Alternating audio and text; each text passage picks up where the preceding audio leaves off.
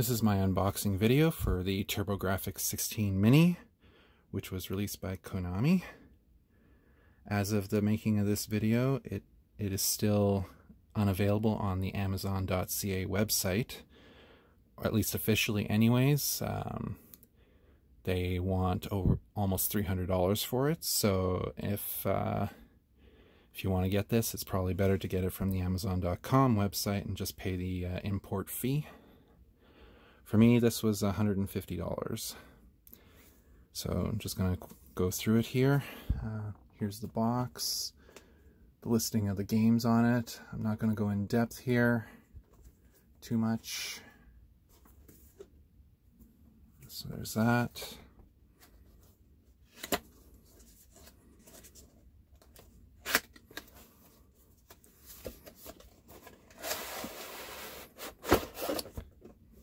And we have the instructions.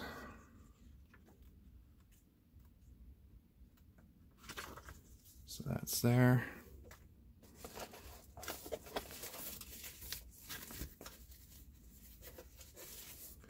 And here's the Mini itself.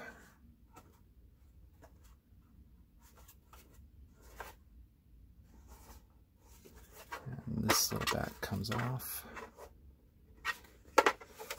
Shows us the HDMI port. Can't see it very well, but the power port is right there. Of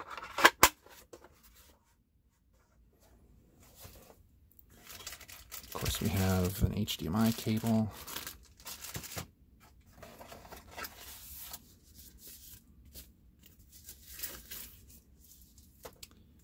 And the TurboPad controller. For anyone who's had a Turbografx 16 in the past, it is a nice feature to have a long cord. The original Turbografx 16 controllers were notoriously short. And then just a power USB cable.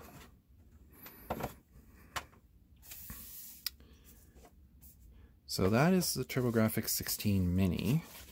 Now, compared to the original Turbografx 16, this is actually not that much smaller than the original. And I have the original here, actually.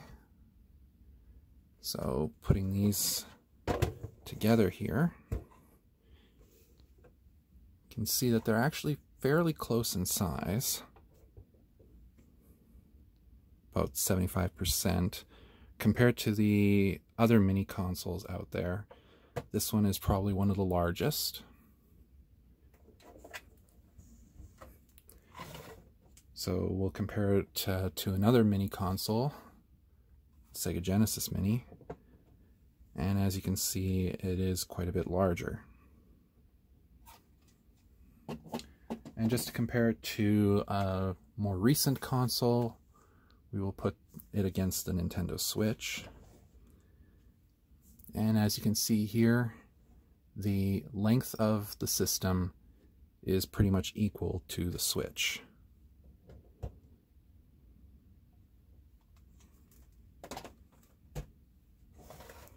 For the most part, all the features of the original are here.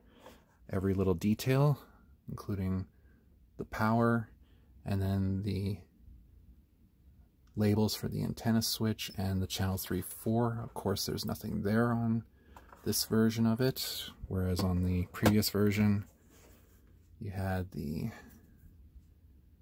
coax out and then the switch. The power was located over here.